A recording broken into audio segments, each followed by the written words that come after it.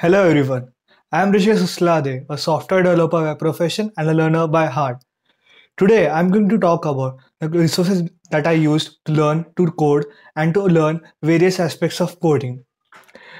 There are lots of things that you need to know as a programmer. So that's why I'm going to focus on the four important aspects that you need to know as a coder and as a programmer. Firstly, a coding language. Second, data structures and algorithms. Third, web development. And fourth, machine learning and data science. So let's get started. There are a ton of resources to learn to code.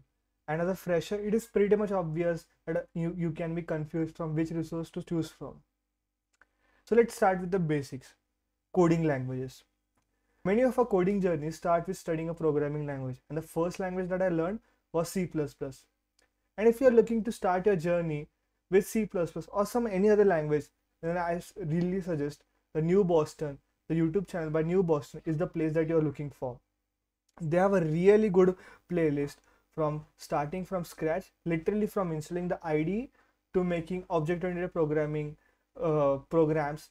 So that's a really nice playlist that you can learn from, and I really suggest that you refer this playlist or other playlists from New Boston to get started with any coding language that you want to start with. Moving ahead, DSA. Moving ahead, DSA. DSA might be the most important topic in computer science studies, and it is very much important to have good knowledge about these topics. So that's why there are multiple resources that I use to master DSA. First and foremost, Geeks for Geeks. So Geeks for Geeks has some really great resources, really nice blogs on understanding how to understand a problem, how to solve those things. There are some really nice blogs on each and every algorithms, data structures, languages, interview corners. They have company-wise preparation blogs, lots and lots of interview experiences that has helped me a lot in cracking Amazon and getting my first internship at Amazon. They have a decent ID and the ranking system is decent, but in all, it's a great platform to learn from. Moving ahead, LeetCode. So LeetCode has some really great collection of questions that you can practice for.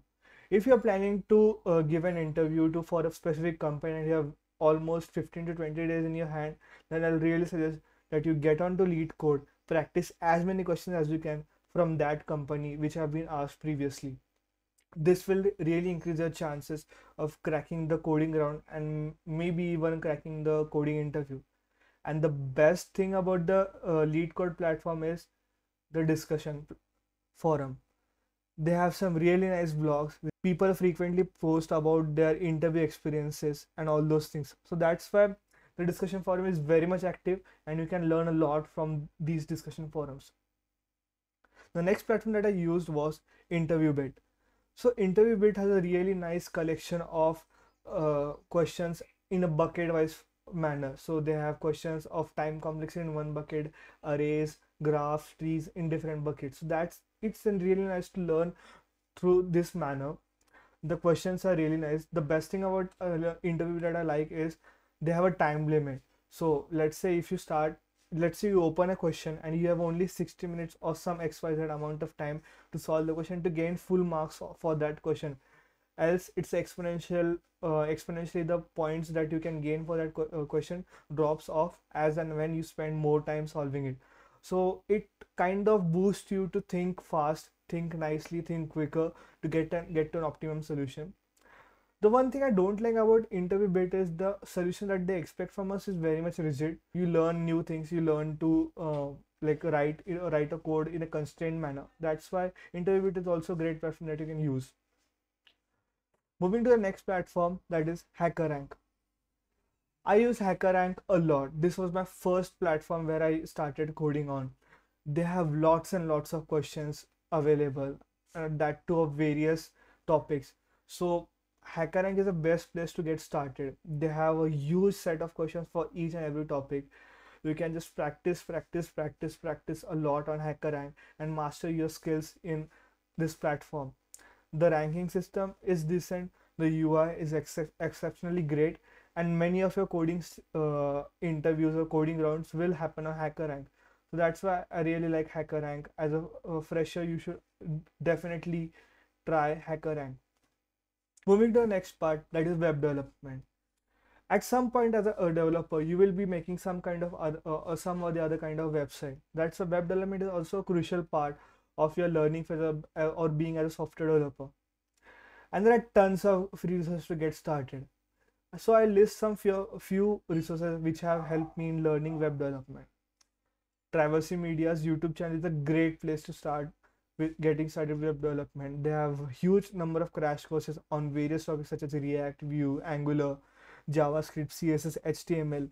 They have also some playlist where you can like build applications, full stack applications, and lots of things. So that's why this is a great place to get started. Another one of the resources is freecodecamp.org's YouTube channel. So they have really nice playlist and videos. So their videos are completely ad free and they go as long as 3 to 5 and even 8 hours long videos where they teach how to build a website with React and all those things. So this is a great place to start like get started with web development. The next one is Hitesh Chaudhary's YouTube channel. So these are very short, concise videos that you can refer to like learn new skills. So they don't cover a lot of in-depth knowledge, but it's a good place to get started. Programming with Mosh is also a great place to learn web development. He has really a nice and vast set of videos to help you get started with various web development and other platforms too. So do refer to these channels. And yes, you can't forget the Clever Programmer. So some of the videos of Clever Programmer that I really liked was that the extensive 7 to 8 hours videos in which he builds a full stack application with React.js and other stacks. So that you should really like check out those videos and that will help you to build some really nice programs and applications. So that was all about web development. Moving to the next topic, that is machine learning. You must have heard that Andrew Ng is the best course that you can refer to as a fresher for machine learning topics. But to be honest, I didn't really get along with it. To be honest, I haven't completed the Andrew Ng course till now because I didn't like it. It's just too much of theoretical knowledge. I couldn't get along with it. And it might be the case with a lot of you guys, and it might not be the case with a lot of you guys. You must be a diehard fans of Andrew Ng. But I'm sorry to say, I didn't just get along with Andrew Ng's course on Coursera. So I tried a bit of like off-stream path of getting along with machine learning. Some of the resources that I used was DataCamp's courses. So they have really nice courses that you can use to get started with machine learning using Python libraries in machine learning and machine learning algorithms. So that's a great place to get started. You can also refer to this A to Z machine learning hands-on Python and R course in data science.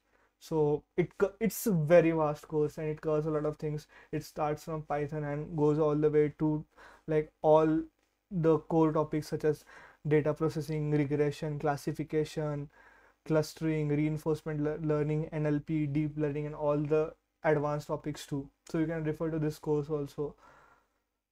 Another resource that I used was this playlist on practical machine learning with Python by CenterDex. So I really like this playlist a lot.